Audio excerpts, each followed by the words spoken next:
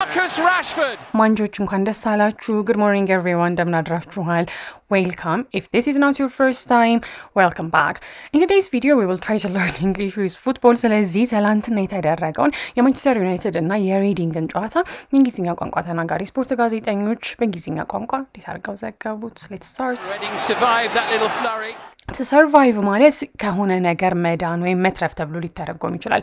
በዚህ ጊዜ እንደምትመለከቱት ማንችስተር ዩናይትዶች የጎል ሙከራ አድርገው ነበር. ያው ምስሉ በደንብ ጥርት ያለ አይደለም, ነገር ግን መረቡ ጋር የሆነ ነጭ ነገር ይታያችኋል አይደለ? That's the ball. እና reading survived that little flurry ሲለን ሬዲንጎች ይሄንን ጢኒጥዬ ነገር ተረፉ እንደማለት ነው. ስለዚህ flurry የምንላቸው ነገሮች ለትንሽዬ ጊዜ የሚሆኑ ነገር ግን ኢንቴንስ የሆኑ ወይም ደግሞ ውጥረት የበዛባቸው ነገሮች ናቸው. ለማንኛውም በዚህ ጊዜ ሬዲንግ የክለቡ ስም ሲሆን they survived that little flurry ይሄንን ትንሹ ሙከራ ወይም ደግሞ በዚች በጥቂት ቅጽበት ጊዜ ተፈጠረውን ነገር ሰርቫይቭ አረጉ ወይም ተረፉ እንደማለት ነው. they survived. Senses the opportunity.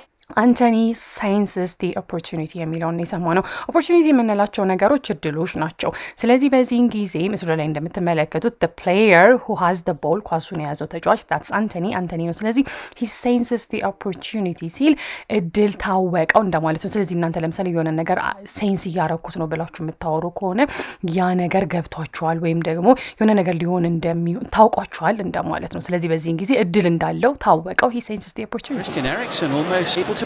Christian Eriksen almost able to profit የሚለው ነው የሰማነው. ይሄንንም የተናገረው የሬዲንጉ በረኛ ኳሱን ይዞ ከዛ ግን ኳሱን ለመልቀቅ ትንሽ ያው ፈዘዝ ብሎ ነበር. በዛን ጊዜ ክሪስቲያን ኤሪክሰን ኳሱን ለመቀማት በረኛው ጋር ሄዶ ነበር.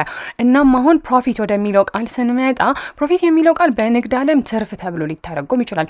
በዚህ ጊዜ he was almost able to profit from this mishap.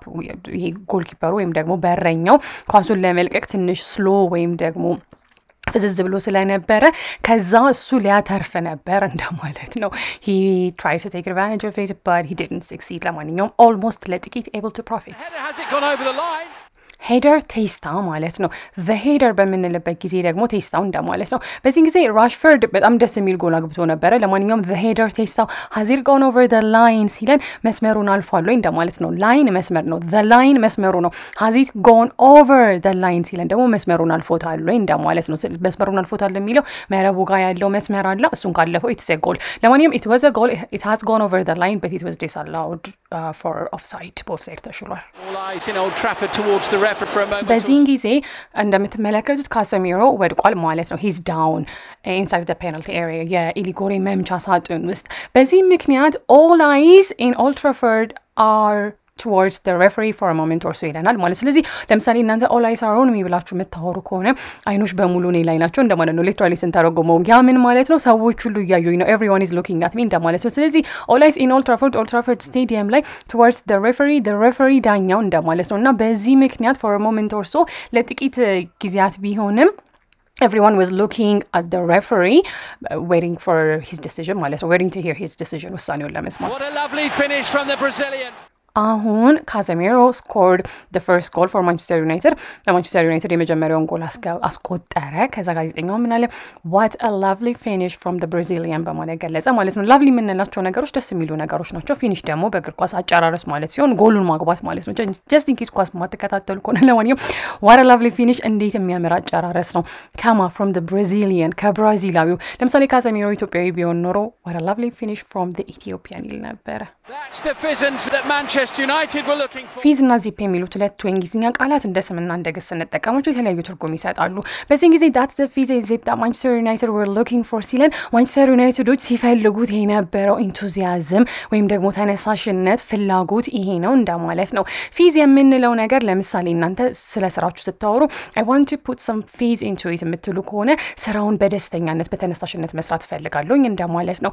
ዚፕ የምንለው ደግሞ ለምሳሌ ሰዎች ዚፕ አላቸው ብለን ምናወራ ከሆነ ለዛ ነገር ጥልቅ የሆነ ፍላጎት አላቸው እንደማለት ነው. ወይም ደግሞ ያንን ነገር ፍላጎት ስላላቸው more interesting ደስ የሚል ያደርጉታል እንደማለት ነው. እና ማንቸስተር ዩናይትዶች ሲጠብቁ የነበረው ነገር is exactly what Casemiro delivered ያደረገው ወይም ደግሞ ያሳያቸው ነገር ነው. ስለዚህ that's the fizz and zip that Manchester United were looking for ሲፈልጉት የነበረው. the bottom of something የሆነ ነገር የበታችሁ ወይም ከስር ያለው ተብሎ ሊተረጎም ይችላል ማለት ነው። በዚህ ጊዜ ካሰሚሮ ሰከንድ ጎል በየት አቅጣጫ ነው የገባው? the bottom corner of the net net መረብ ነው። the net መረቡ እንደማለት ነው። ስለዚህ የመረቡ bottom ታች ኮርነሩ ላይ ወይም ጥግ ላይ ጎሉ እንዳገባው ነው የሚገልጸው ማለት ነው። ስለዚህ አሁን እዚህ ጋር ኳሱን ስትመለከቱት ወደ ታች to the bottom እየሄደ አይደለ እና ጥግ ላይ ነው ጎሉ የገባው። so to the bottom corner of the net ነው ያስገባው ጎሉን። The first goal was brilliant የሚለውን ነው የሰማነው። ነገሮችን brilliant ናቸው ብላችሁ የምትገልጹ ከሆነ they're very good እያላችሁ ነው። በዚህ ጊዜ የካሰሚሮ the first goal የመጀመሪያው ጎል it was brilliant በጣም አሪፍ ነበረ።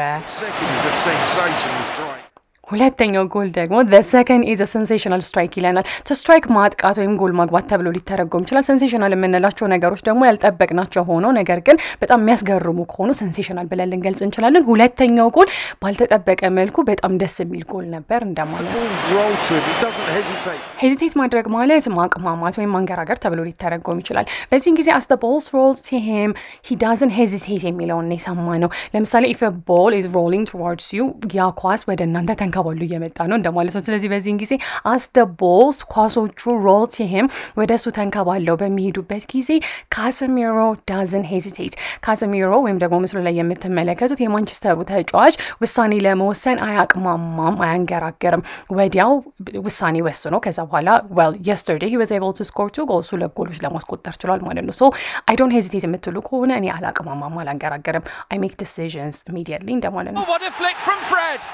አሁን ፍሬድ scored the third goal for Manchester United ሶስተኛውን ጎል ፍሬድ አስቆጠረ እና at this point Manchester United were leading Reading 3-0 Manchester Unitedዎች ሬዲንግን 3-2 እየመሩ ነበረ።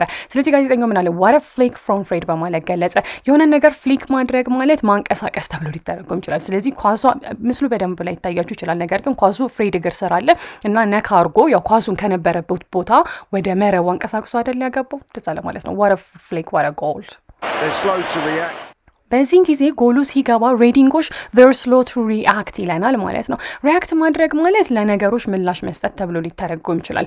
ሬዲንጎች I think it was a corner if I'm not mistaken ካልተሳሳትኩኝ ነገር ግን ኳሱ እዛ አካባቢ ሲመጣ they were slow to react እና ለምሳሌ እናንተ ለነገሮች you are slow to react ብለው ሰዎች አኪዩዝ የሚያደርጓችሁ ከሆነ ለነገሮች መልስ ለመስጠት በጣም ቀስ ያላችሁ ናችሁ ቶሎ አታደርጉም እንደማለት ነው። ስለዚህ slow ቀስ ያለን ነገር ለመግለጽ የምንጠቀምበት ቃል ነው። A moment to cheer. አሁን ሬዲንጎች አንድ ጎል አስቆጠሩ። ስለዚህ now Manchester United is leading Reading 3-1 ማለት ነው። Manchester United ሬዲንግን 3-1 እየመሩ ነው። ስለዚህ ምን አለ for those who traveled from Berkshire a moment to cheer በማለት ገለጸ።